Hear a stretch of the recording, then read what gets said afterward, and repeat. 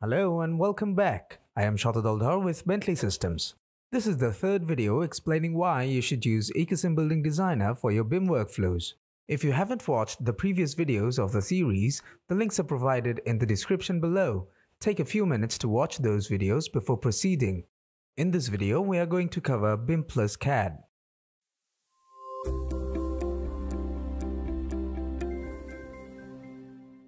AECOsim Building Designer supports a multidiscipline design modeling and drawing production environment. We already know how simple the 3D CAD tools are to use. By using AECOsim, we can also access tools that would help us add BIM information into our design. Along with intuitive tools to create our design, AECOsim Building Designer provides us access to a huge library of pre-designed 3D models of different components like chairs, windows, columns, beams, cooling towers, VAVs, AHUs, and also fittings like T's, bends, etc. which conform to predefined catalogs. In AECOsim Building Designer, we can also access a huge library of pre-designed electrical symbols. This example shows how a 2D CAD model with no BIM information can be converted into a model with information. To do that, we will select all the cells by using Select by Attributes method. Now, we will select the cells based on their attributes.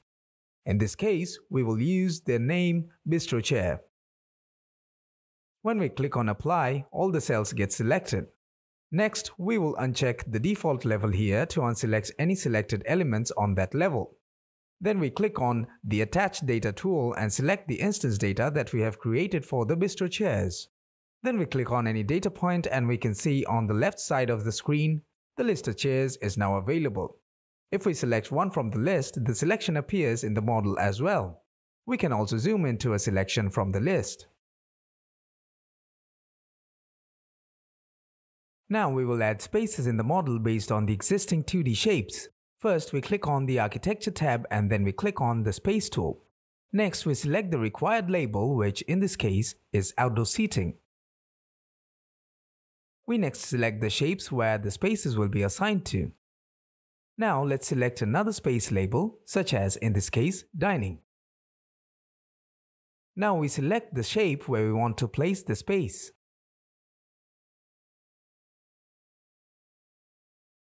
Now if we go back to the schedule and refresh it, you can see that the schedule will be populated with the BIM information we just added to the model.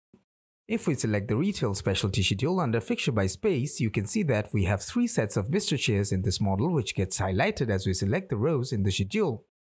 This functionality is exclusive to AECOsim Building Designer. Now you can see the 2D BIM model is full of information since all the elements have properties attached. Next up is an example that shows how to easily create walls from spaces. We select the Wall tool and set the Place option to Place from Space. If we click on any type of space, it will create a wall surrounding that space. We can now move any wall just for, say, due to a revision, and the space and the area updates as well.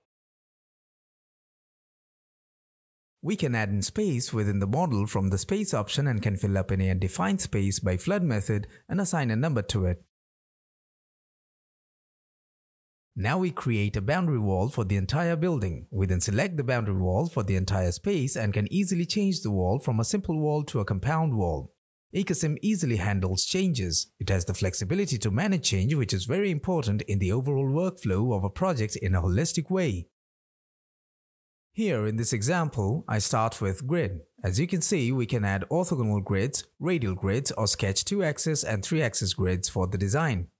We can alter settings for all those grids. Now these grids do have a start and an end floor, which means all the floors between those 2 floors, including those 2 floors, will have that particular grid applied to them. For example, if we go to a floor where we have applied this grid, we see that the grid is placed. Next, we place footings.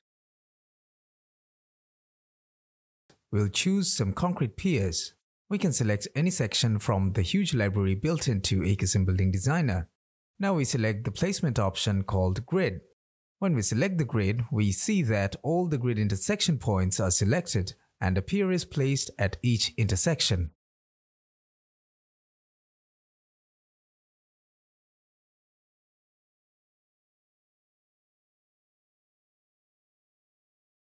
Next, we use the same method to place columns on top of these footings.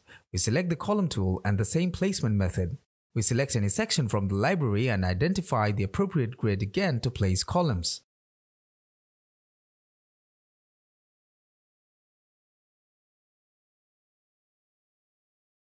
Now, we will be placing some beams. To do so, we select a section from the huge library once again, and then select the placement method as 2 points. This is a different placement method by which we can keep drawing the beams between 2 points.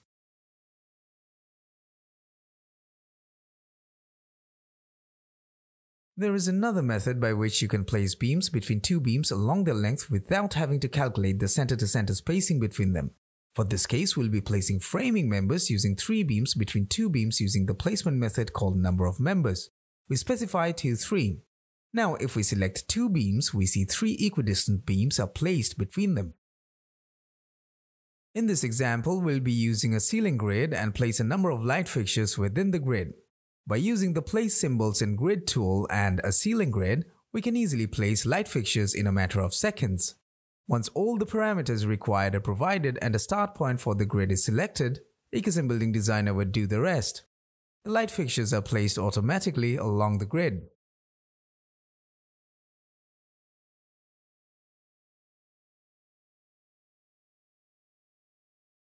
We can also place multiple light fixtures along a definite path. By using the place symbols along Path tool and a predefined path, with a few clicks, we place a number of spotlights along this path.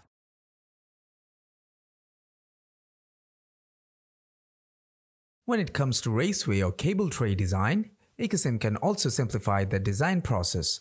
If we have our raceway path defined, we use the Convert Lines tool to change the selected lines into raceways. We provide the required raceway properties and preferences like system definition, dimension of bends and straights, etc.